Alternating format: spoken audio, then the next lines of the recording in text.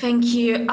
Because if we don't understand who and how exactly the atrocities are committed in Xinjiang, we don't really understand what the atrocities are in Xinjiang. We only ever hear about what has happened to the victims. We only ever compare what's happening in Xinjiang, the outcomes with, what happened in Nazi Germany. But what's happening in Xinjiang is ongoing. What we need is to assess an ongoing thing, and instead of comparing the outcomes with something that's happened in the past that's terrible. So we need to look at the process and how it's being done currently, and that's in the form of a mass political campaign. So what did you learn, and what have you come to understand about who was behind it and why that's important in terms of an ongoing campaign? Who's behind it? Commonly, I think before we really looked into it this time, it's understood to be President Xi Jinping. It's understood to be Xinjiang Party, the new Xinjiang Party Committee Secretary Chen Quanguo since 2016. It's understood to be, very few men sitting in back rooms, but that's not the case. The case is it's a people's war. It's a mass political campaign, meaning everyone is mobilized.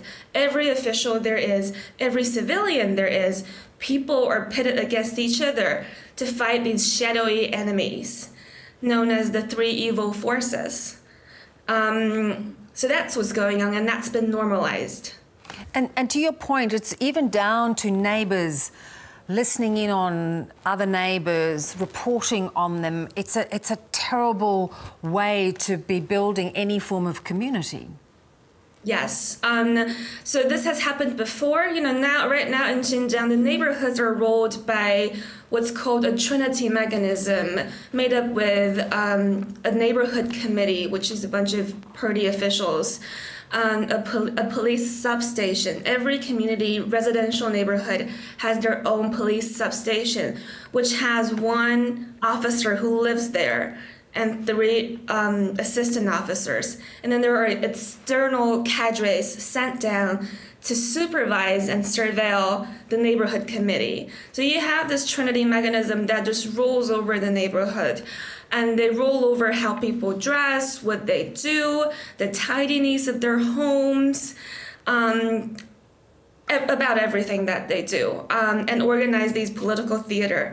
Last time this happened, it was in 1968, when China was in the middle of the Cultural Revolution, and when there was a revolutionary neighborhood committee that ruled people in such a way. So when it compares, say, for example, you mentioned Nazi Germany or other examples of genocide over the years, that was almost kind of an end game. This is just an ongoing game. So what impact is it having? So in 2017, the Xinjiang Party Committee started to circulate this slogan amid the officials, which is that they would achieve, a part of it is that they would achieve a perfect state of stability in Xinjiang within 5 years. And this perfect state of stability means, comprehensive stability means, all of these measures from, surveilling and indoctrinating people in their homes, or, an overabundance of police force, all of that being normalized, become, everything is calm and stable. And that's by the end of 2021. And now we're seeing, a bunch of camps has been decommissioned. Some of them are slowly going away. But, a lot of long prison sentences have been handed out to people. A lot of people are waiting in prison. And that system has been less challenged internationally. And we're seeing some kind of normalcy coming back, but not really, because all of these mechanisms that's been put in during the campaigns have not gone. The neighborhoods are still securitized in such a way. And everything has been normalized. In a way, do you feel people living in Xinjiang have just come to accept this is their way of life? Not necessarily that they have been re-educated to accept what the Chinese Communist Party wants. Exactly, because the fear of detention, the mass detention campaigns, they don't have to go on forever. Mass detention campaigns means everybody knows someone who'd been detained. Everybody deeply fears of that. So as long as this fear still hangs over people's head, it's almost as good as locking everyone up. Does it come from people who themselves went through experiences of re-education, of control? That's an interesting one that we hope more research can be done on.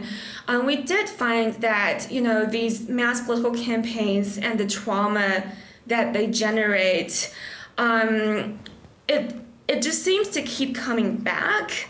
And, political scientists argued that the Communist Party has a need, or it feels that it's justified to keep doing this kind of campaigns as a form of almost self-cleansing, almost, always correcting what they think has gone wrong.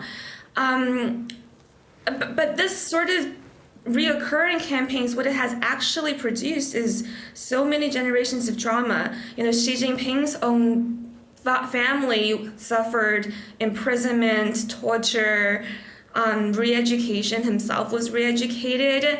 And, Xi Jinping has previously said he wouldn't want to do campaigns, but now he has approved of Xinjiang's campaigns, and the same goes for some other Xinjiang officials. Yeah, it's sort of it's self-perpetuating, isn't it? It's really quite tragic. Interesting to hear about your research. Thanks so much. Thank you, Bev.